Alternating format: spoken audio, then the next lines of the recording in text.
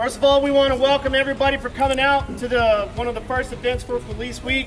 This event was the Battle of the Badges. Basically putting anyone that wears a badge on base, whether that be OSI, Fire, Security Forces, or even the ITAF. Since we're here in Italy, we also included the local ITAF, the local nationals, to come out and participate. Some of the events they were doing was the Rescue Randy pole. Basically a 170-pound dummy that you drag back and forth. They also had tire flips, a blindfolded M4 disassembly and reassembly, and then finishing it off with a Humvee push.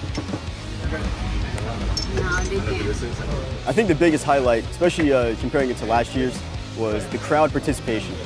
It was a lot more rambunctious, if I could say. They were actually yelling and cheering the teams on and showing a lot of support, which is definitely good because some of these events are very challenging. Firing pin. And then the ball.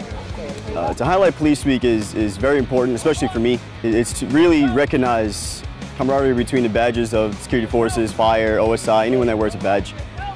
But it also helps honor our fallen defenders, our fallen fire dogs, our OSI agents. Really show them that we're still thinking about them and still keeping them in our hearts, not just because they gave the final sacrifice, but because we are one in the badges.